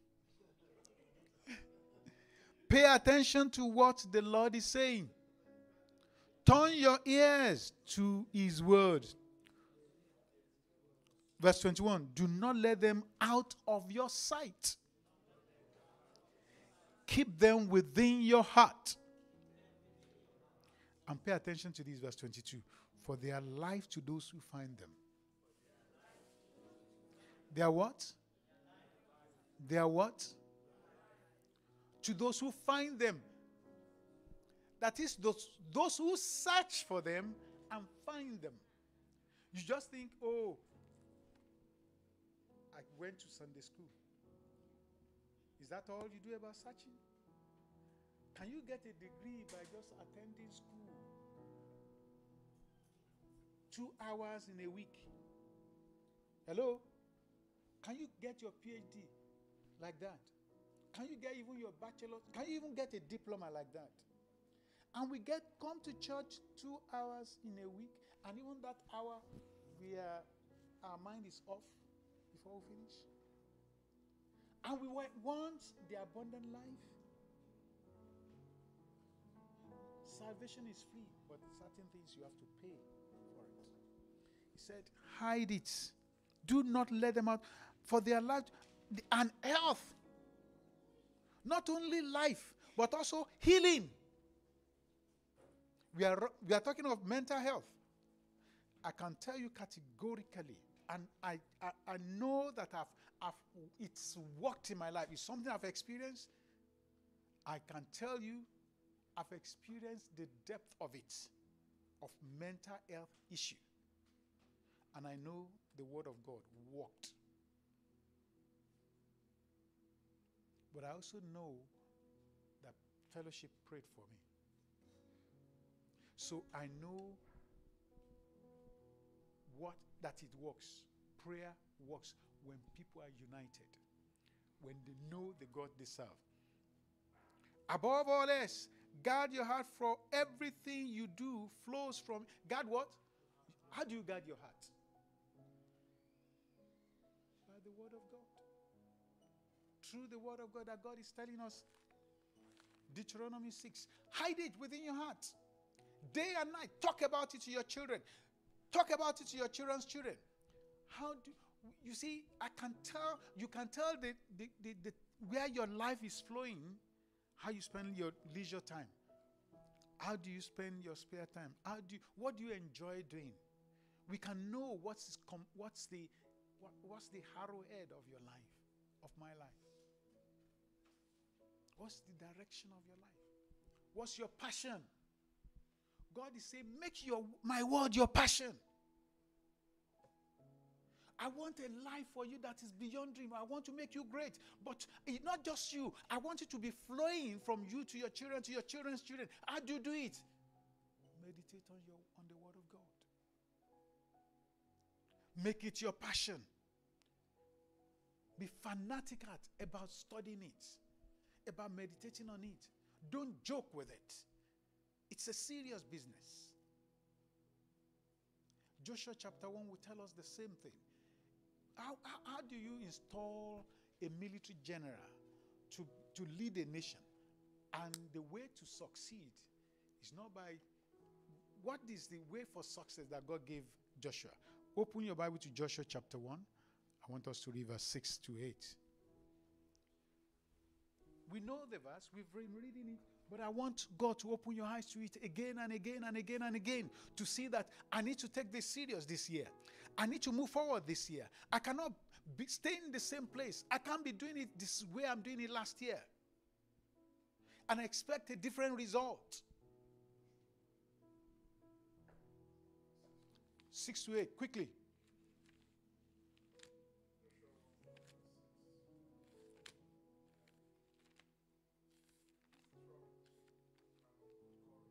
God wants you to be what? Strong. To follow God, you need strength. And you need to be courageous. It's not popular.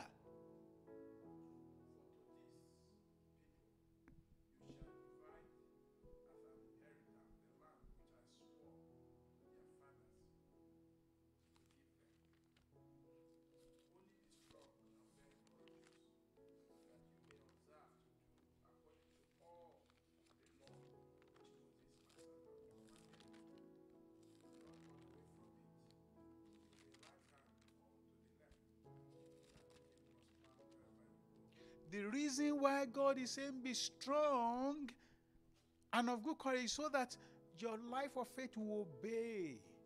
Don't join those who think religion is just coming to church and paying your tithe.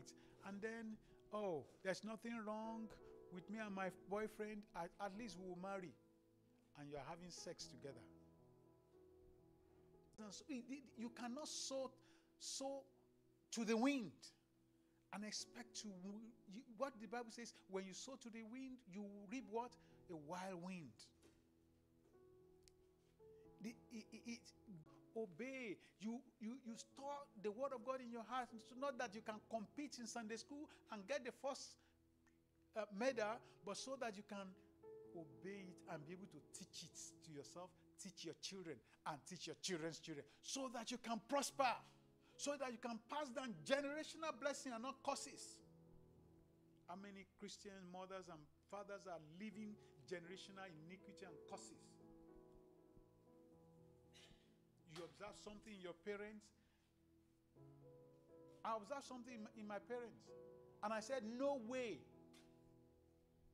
In fact, I said, let me tell you, my father was a polygamist. But when he became a Christian, the thing he began to ring in my ears. Every time we sit and talk, he said, the only thing I regret in life is marrying more than one wife. So I know that I cannot sleepwalk myself into marrying more than one wife. Life and enjoyment cannot mean I have more than one wife. I can listen to my dad. I can see the errors in it. But much more than that, he lived some experiments that I observed. You know, I just want to digress a little. In the Sunday school, we're studying the Word of God about the power of the Holy Spirit to heal, power of the Holy Spirit, that God wants us to have power. The Word of God works, and this is why I want to share the testimony. And maybe end there, because I don't want you to go home and think pastor is just talking theory. I've observed it. I've been fortunate to work with Christians who are. When he became born again, my father was a politician on a national level, and I know he was deep into occult. But when he became born again, he challenged the bishop, the Anglican bishops. He went to the bishop. The bishop told him, because he was reading about the Holy Spirit, the bishop said the Holy Spirit, that's only. He went back to the bishop. You told us that this is for the olden days, that the apostles, but this has happened to me. And not me alone. There are many multitudes that spoke in tongues. They received the Holy Spirit, were speaking in tongues. So why are you teaching wrongly? But one other thing I want to share with us, and I will end with this testimony. We have a family friend that's had mental health issue. This one, it don't pass banking.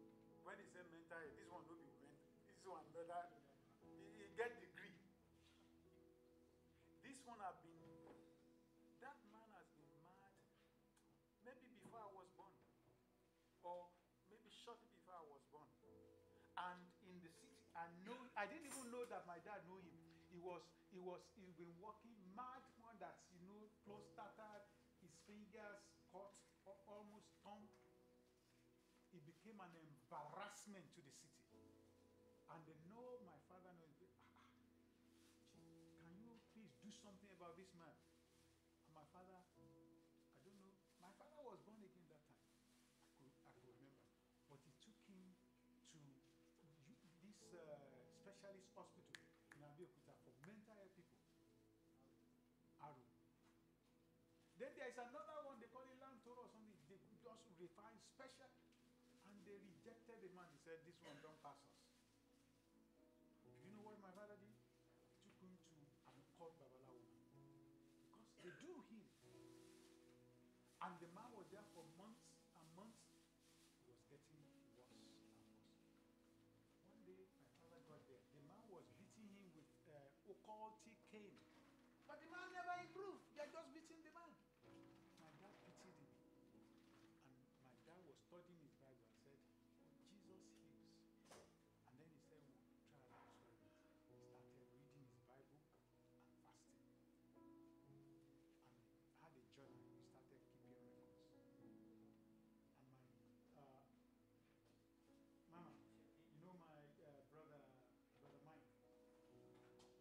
My dad and my brother Mike visit. We go to this man, take food to him every day. The day he started fasting, after a week, he noticed that the improvements, there was a change since the day he started. After a week, he withdrew the man from the Babalawo. Do you know this man became completely healed? With my father fasting and giving praying for him. He's not going to him to say, I'm praying or lay hands. He just was all night. My father was sitting with the Bible. Yes, Anglican prayer now. That's where I learn my prayer, JJ prayer. You can't bear the dry fish. But it became known that God would heal this man, the whole city. Not in the hospital. Because somebody dared to trust God. That if you can pray and hold on to God. And he read that without this thing cannot go without what? This kind cannot go without what? Prayer and fasting. And he held on to it and believed God. Why don't you begin to search God? There are treasures there that you begin to dig that God will give you. It works. The word of God what? Works. If it doesn't work for you, if it doesn't work for me, it's because you've not studied, you're not seeking diligently. He has treasures beyond dreams for you. He has treasures that he wants to pass down to your daughter, and your daughter's daughter, and your daughter's son. That the world may know that is a great God. How would they know? When he bless you. when the beauty and the greatness of God is seen in your life. But I dare you to start it today, to take the word of God seriously and hide it. Start to say, I will hide it in my heart. I will study and to read, to understand, to hide it in my heart, to obey Him, to love Him, and so I can see these promises fulfilled in my life and the life of my children. And you know, if you're a mother or a father, no child is too adult for you now to say, Lord, I have messed up. But it's not my fault. It's not the fault of my children. It's my fault. But you will do something. And you can hold Him to His word as you start to obey and begin to study the word yourself and begin to claim the promises and begin to evoke the Spirit of God upon them. You will begin to see radical change. Can you stand up and pray?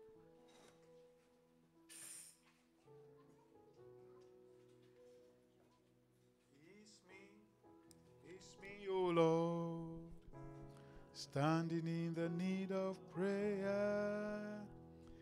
It's me, O Lord, that is in need of prayer. It's not my brother, not my sister, but it's me, O Lord, that is in need of prayer. It's me, O Lord, of prayer. So I cannot lead you and know what I need to pray. You should know what you want to pray. Can you open your mouth and talk to your Father?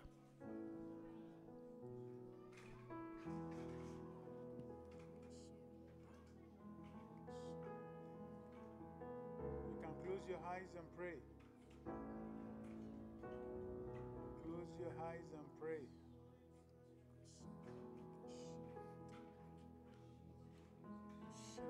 That you grant me a heart to understand you, a heart that will pant and yearn after you, that you stop being lazy to study your word, stop being lazy to memorize your word, stop being lazy and fearful in obeying your word, stop being lazy in prayer, stop the complaining and grumbling, but come to God.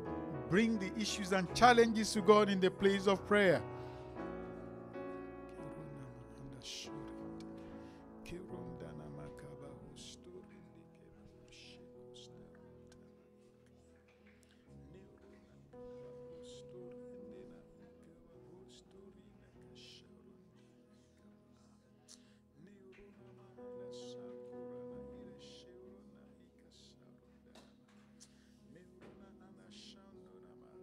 Not one promise of God will be found missing in my life. No, I will not take the promises to the grave. I will receive it. They will manifest in my life. I will walk in them. In the name of Jesus, I will partake of it. I will enjoy the goodness of the Lord in the land of the living. I will pass down generational blessings to my children and my children's children as the Lord liveth. The one who cannot fail, the one who will do exceedingly abundantly all that I'm praying, all that I think, all that I imagine by the power of the name of Jesus.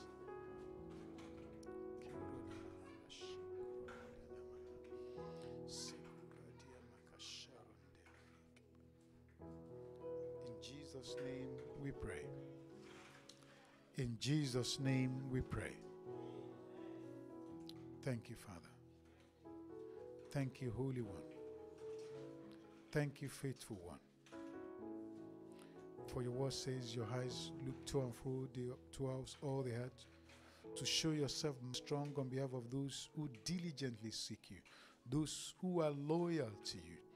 I pray this hour, Lord, that you find our hearts loyal to you, that it will not be our mouth that is just talking of, oh, we are intimate with God, and our heart will not be so far away from you, but that, Lord, grant us a heart that will cling to you this hour in Jesus' name, that you might fulfill your covenant promises in our lives, that the beauty of God and the promises of the Most High might manifest in our lives.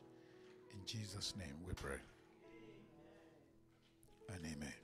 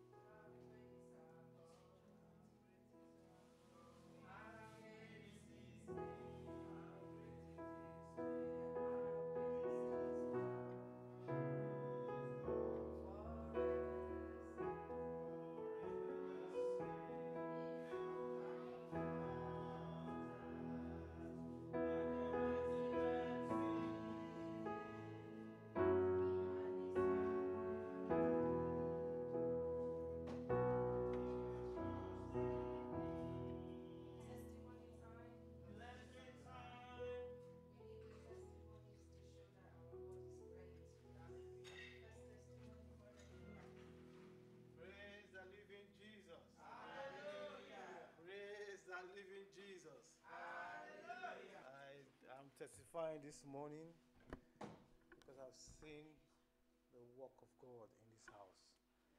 I want to thank God that today is, to me, to be quite honest with you, I was moved. Starting from the Bible study, and I pray that God will continue to bless the people that He's using. Worshiping, Joyce, God will increase the oil in your head. It will expand your vocal cord. You will sing for great people. Thank you, Father. I want to thank God for my life. There are things I did not expect I could do. And one day, it's like a challenge to my God. And I sat down and said, Father, is it that the people that go out to fast, do they have 3 heads or 4 heads? And I said, you know what, Father? I will join this program and I'll finish that fasting with them. God did it.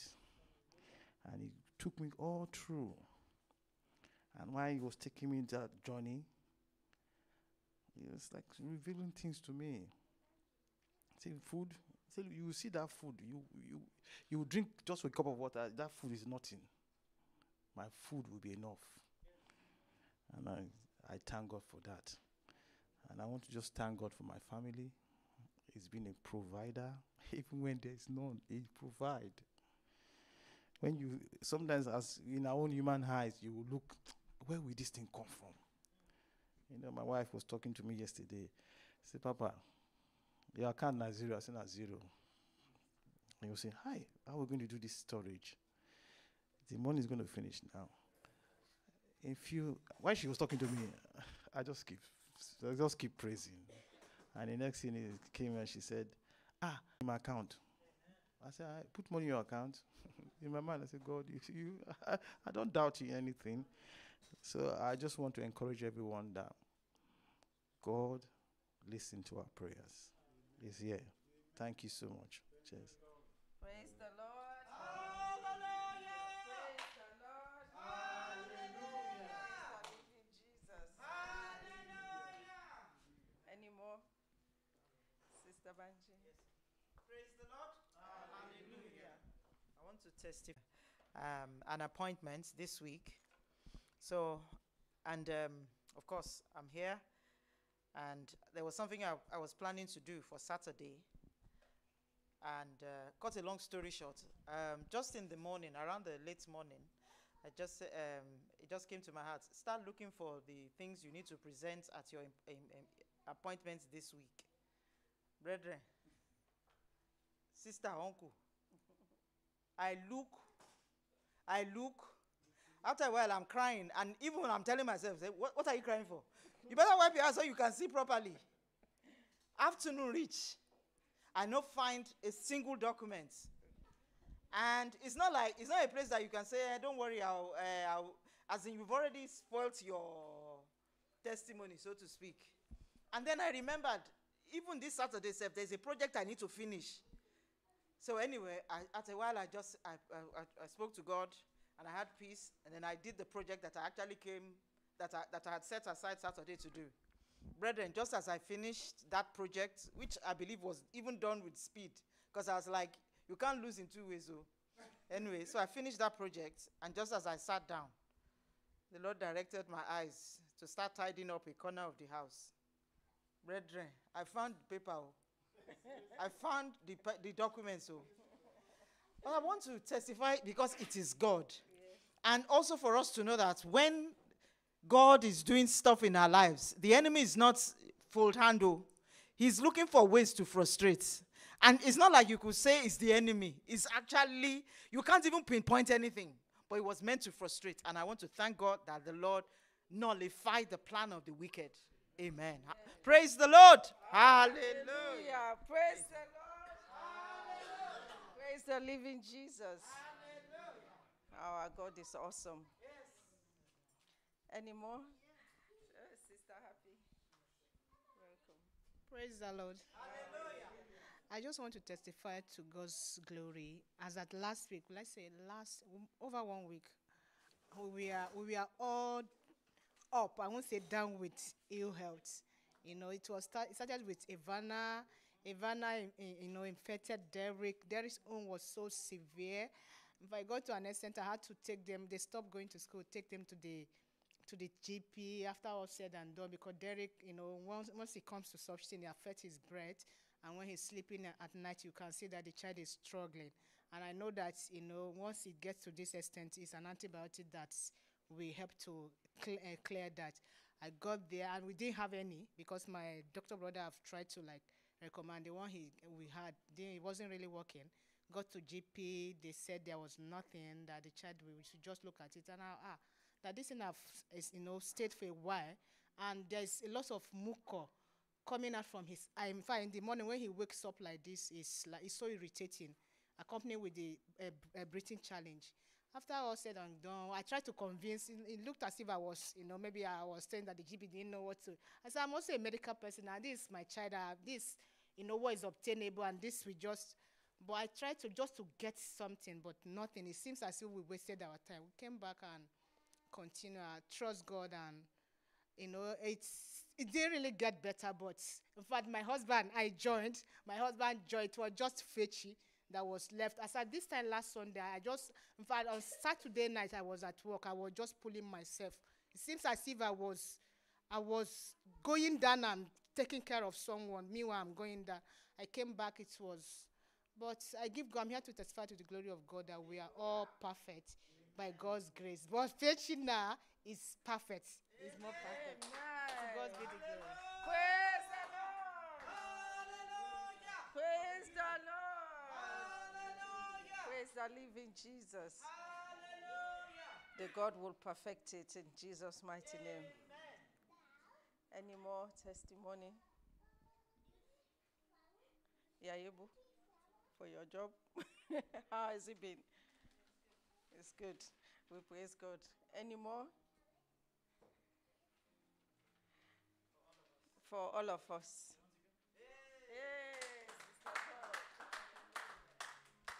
Thank you. Thank you. I just want to thank God regarding my job. I started off as a teaching assistant, and one of the science teachers at the school was leaving. So then they asked me if I would like to take the role. So I'll be starting 2 weeks as a science teacher. So I'm just so grateful to God. Praise God. Praise the living Jesus. God is awesome. It says when you are quiet, he's walking in the background. It's amazing. I want to join my husband to say thank you, Divine Father. He's a provider. He's a healer. He guides us. Even when we don't call him, he knows what we want. He's even ahead of us. So I really thank him for protecting my children, for the challenges, because through these challenges I've learned lessons more than the last 40 years of my life. So I want to say thank you, Jesus. And I suppose he's taught me to trust as well, that it's just not by my effort.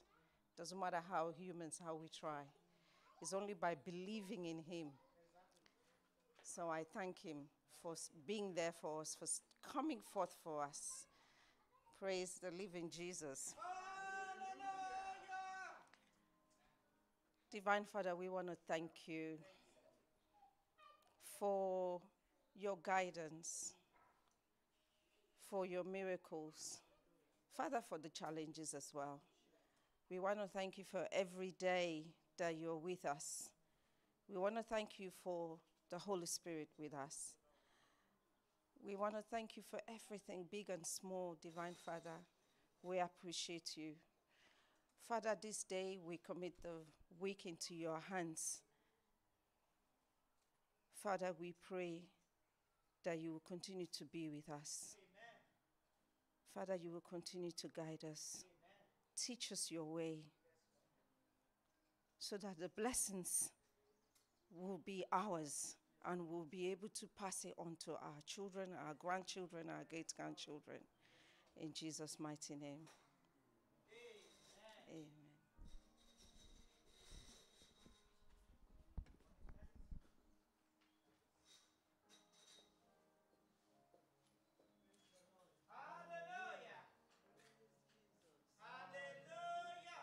Welcome everyone to today's service. As we all know, this is Christ Apostolic Church, Bexley. Our weekly and monthly program as follows. We've got Bible studies on Tuesdays from 7 p.m. followed by Holy Communion. Wednesday worship nights is every week from 7 p.m. Monthly prayer meeting is the last Friday of the month from 9 p.m. to 11 p.m. This month will be the 23rd of February. Sunday school teachers meeting is 2 weekly on Fridays from 8 p.m.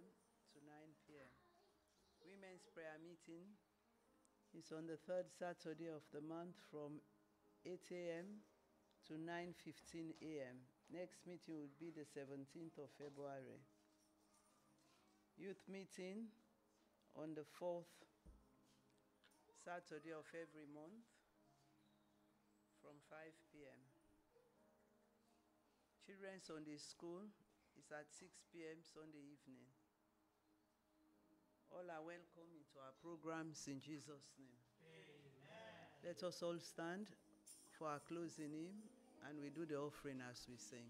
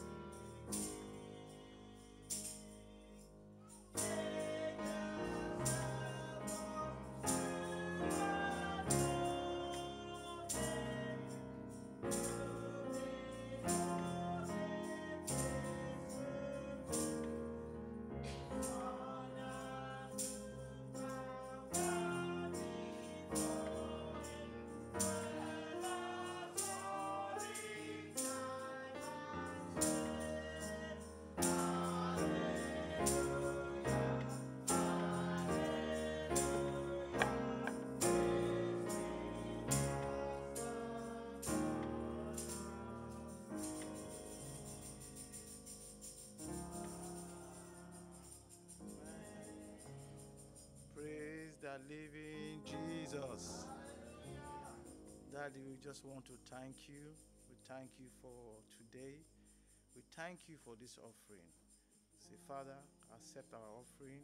In Jesus' powerful name we've prayed.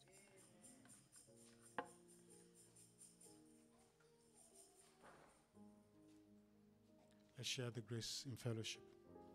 May the grace of our Lord Jesus Christ, the love of God, and the fellowship of the Holy Spirit be with us now and forevermore. Amen. Surely, God's goodness and mercy shall follow us all the days of our lives, and we shall dwell in the house of the Lord forever and ever. Amen. Watch what? Uphold me according to your word, and do not let me be ashamed of my hope. Psalm 119, verse 116.